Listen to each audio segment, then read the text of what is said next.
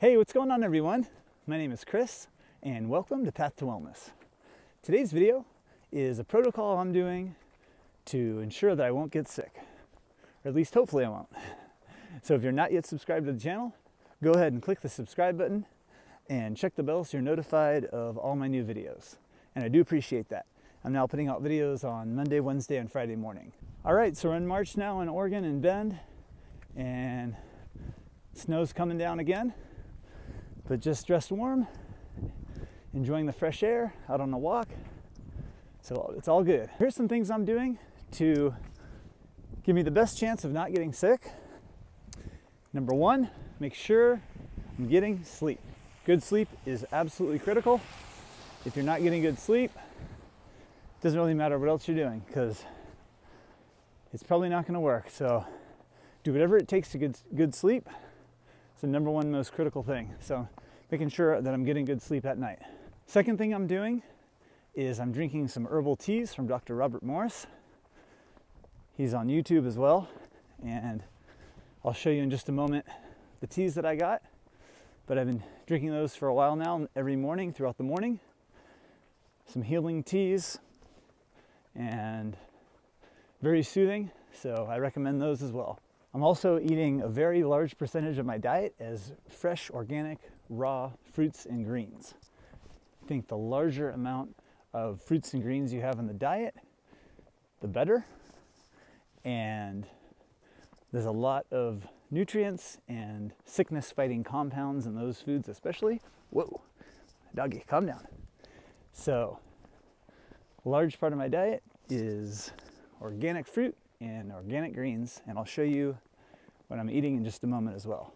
And of course, exercise is important too. So making sure that I get exercise every day, but I'm not overdoing it because I think, of course, exercising is super important, but if you're overdoing it, that could actually lower your immune system.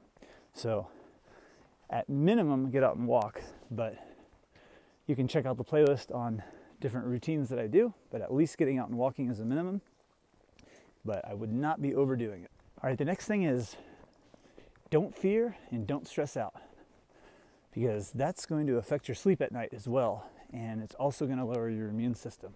So just get out into fresh air, don't fear, don't stress, everything is going to be just fine. Then of course there's intermittent fasting, which I'm a huge fan of. I have a playlist you can check out on fasting. But eat your food within an 8-hour window every day, no more. So you're at least fasting for 16 hours a day. That's also going to help keep you strong. All right, so now I'm going to show you some of the things that I'm eating that helps keep me healthy, going strong. And here it is. I'm making a concoction of the 3-lung tea from Dr. Robert Morris and the Heal All tea. I actually just ran out of the Heal All tea, so I ordered more. But these are really great teas. They help clean and detoxify, so you can check those out if you're ever interested in finding out more about some good herbal teas. So I've been drinking those throughout the morning. Then I went and picked up some raw green juice from a local juice place because my juicer just broke. So I ordered another juicer. I'm going to be getting that in tomorrow, so I'll be making my own juice. But started off at noon with one of these juices. It's just all raw green juice. It's cucumber, ginger, kale, lemon, and spinach, and those are really good. Great way to break your fast with green juice. The next thing I had was a big smoothie, and this is just part of it. It was about 1 liter big, and I used a bunch of bananas, and I used frozen mangoes, and soaked chia seeds. So a good way to start out after the juice is with a nice fruit smoothie. Really tasty and nice and sweet. After the smoothie, I digested that, and then I had a big, huge salad. It had a whole bunch of mixed greens in it. It had an apple, some dates, some cucumber, and some walnuts. So, great way, getting a nice big green salad every day.